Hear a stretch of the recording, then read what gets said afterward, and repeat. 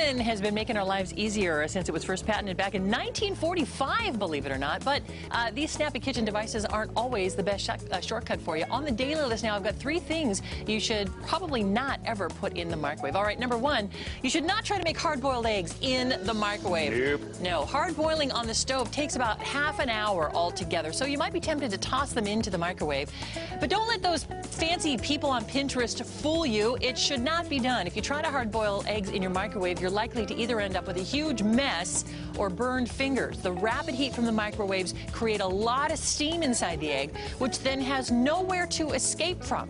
Exploded egg is going to be the result, and that's going to be hard and nasty to clean up. So just boil them. It only takes 20 minutes, another 10 minutes on either side. All right, number 2, plastic containers, and here's why that's bad. A lot of plastic contains estrogen-like chemicals like BPA that can leach into your food when the plastic is heated. In a study published in Environmental Health Perspectives, 95% of 450 plastic products that were tested, like baby bottles, zipper top bags, and containers, released chemicals that acted like estrogen after they were microwaved or washed in a dishwasher with hot water, or even just soaked in hot water.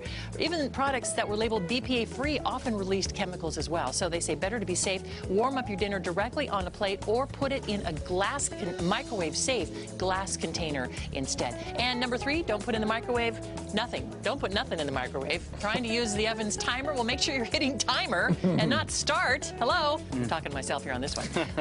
When there's no food or liquid to absorb the microwaves, the magnetron, which is the fancy thing that makes the microwave function, ends up absorbing the microwaves instead, which can damage your microwave oven and maybe even start a fire, according to the U.S. Department of Agriculture. So make sure you don't accidentally press start without food or drink inside. And of course, I didn't even put metal on the list because everybody knows you don't put anything metal in the microwave. Not even the handle on those Chinese food containers. Don't do it. All right, there you go. A longer list of things that should not go in the microwave is linked to gooddaysacramento.com. Click show info there at the top of the page, and then today's date. Guys, back to you. There you go.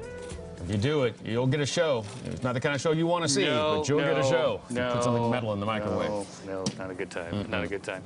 5-year-old boy from